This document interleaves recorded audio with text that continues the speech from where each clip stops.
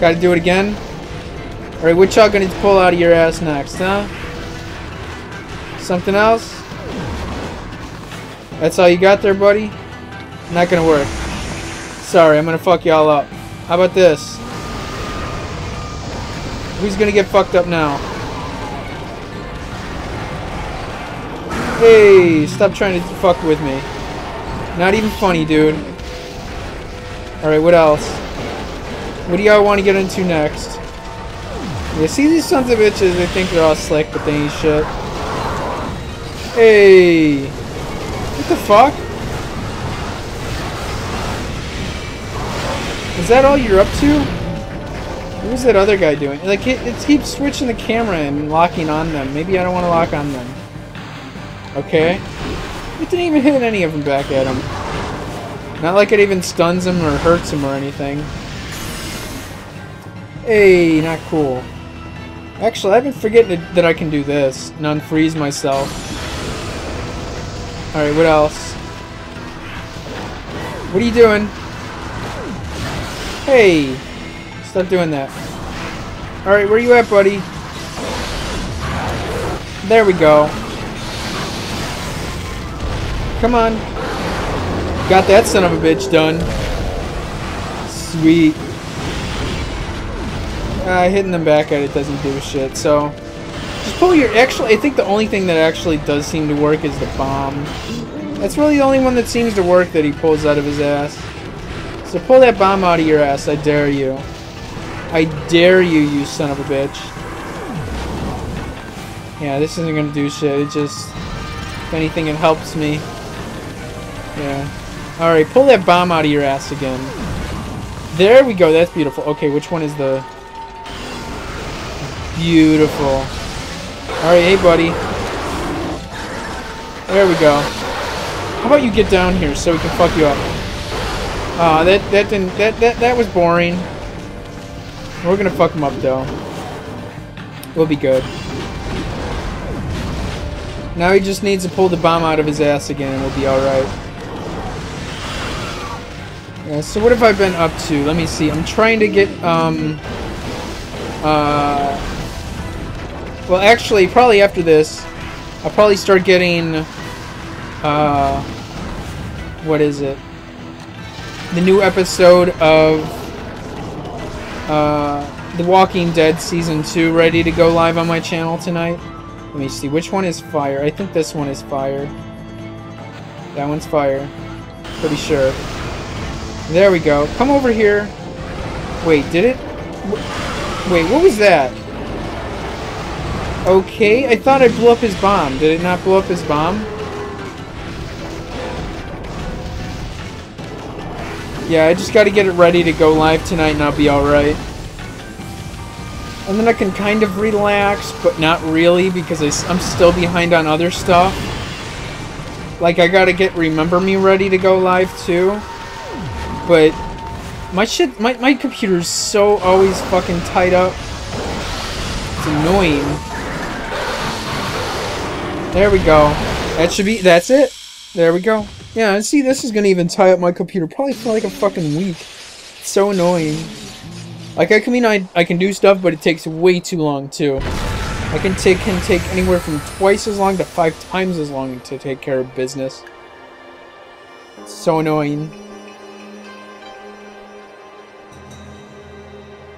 So usually when I do that, I end up stopping the rendering and then take care of business, but it's time to read more dialogue again.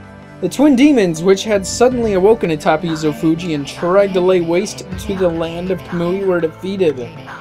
They disappeared in a burst of petals, thanks to Oki and Amaterasu. However, a giant cloud, black as night, cast a shadow on the scene. Blight Ninetails, the twin demons, Lechku and Nechku, the souls of each were swept into the cloud as it moved. It drifted toward the Ark of Yamato at the bottom of Lauichi Lake. The Ark of Yamato is beckoning all of the world's darkness within. Tusco's words echoed ominously, awakening Amaterasu's heart. All these sacrifices, all the life lost in the name of good. Was it all in vain? Shiranui, Amaterasu's 100-year-old incarnation, was fatigued and exhausted by the intense battle. However, when Shiranui noticed the glow of Oki's sword, Kutoni, a sly smile seemed to crease the wolf's tired lips. Satisfied with this bright glimmer of hope, Shiranui struggled to rise and put every last ounce of strength into passing through Ishiku's gate back in time, back home. As Amaterasu and Isun looked on, they were fully aware that Shiranui headed back into the face of danger, to the battle with Orochi. After saving Nagi from the clutches of death and aiding them in their own quest, Shiranui would die a hero, marking the beginning of the legend of Orochi. As Ishiku left the scene, his eyes betrayed the sort of toughness one exhibits when preparing for a grave event. If you say so. So what's happening? Ooh, I get a sun fragment. I thought I was gonna get something else, not a sun fragment. Obtain sun fragment, don't I get it? Where's my divine instrument, though? Maybe I want that. And we get to see, Shiranui, not Shiranui. Amaterasu booty hole. Just great. Isn't that fun? So, sure, I'll save. I'll figure out what else we get into, but I'm pretty sure we're kind of... I'm gonna be getting to the end of my session soon, so we'll see how that goes. Should go okay. Should go over well, and swell, and what have you. Maybe. What's going on? Amaterasu and the others returned to the foot of Izofuji. There they saw Alika praying intently. The storm had subsided. Then, as if to celebrate their hard-won victory, the twin volcanoes of Izofuji erupted in great pillars of flame. The villagers felt the warmth on their skin and wept tears of joy. However, Oki merely surveyed the scene stoically, remaining silent. Although the evil demons had been driven away, the thought of having taken the sword and caused so much grief weighed heavily on his heart. The only one who could ease the burden of his woes was Samiko. The chieftain who had rescued Kemu from the shrine stepped forward. Silently, he approached Oki, offering an outstretched hand. His eyes betrayed the complexity of the emotions behind the gesture. Oki, realizing the gravity of the scene, extended his hand in turn. The moment they shook hands, Webkir was reborn into a village far too strong to ever fall victim to evil again. That's awesome. As for Kutone, the sword that vanished the twin demons, vanquished, it was returned to its pedestal by Oki's own hands. And as long as the glow remained, no evil dared draw close. Kutone's gleam spoke of a power too great to succumb to evil. At that moment... Oh no. What happened at that moment?